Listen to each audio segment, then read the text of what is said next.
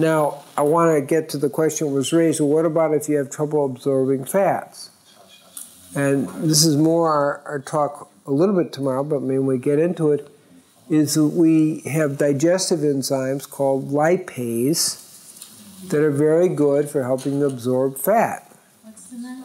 Lipases, L-I-P-A-S-E. And so people who have trouble digesting fats, I'm going to want to give them more lipase. Okay.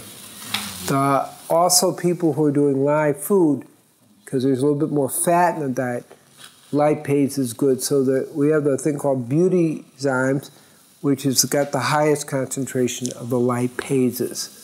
So that's actually what the main way we deal with people with fat problems.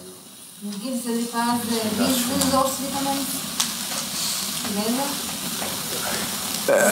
Take it together with the fat-soluble vitamins, the enzymes? Okay, the way I suggest it is those can be taken in a sense with the meal because you're having fats with the meal, and you're taking your lipases and your digestive enzymes after the meal.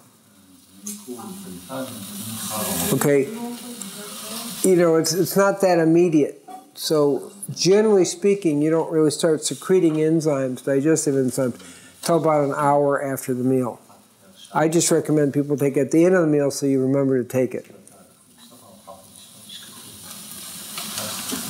So that's pretty much the way I approach people who have trouble digesting fat, is I give them, they have a weakness, we give them something to support the weakness.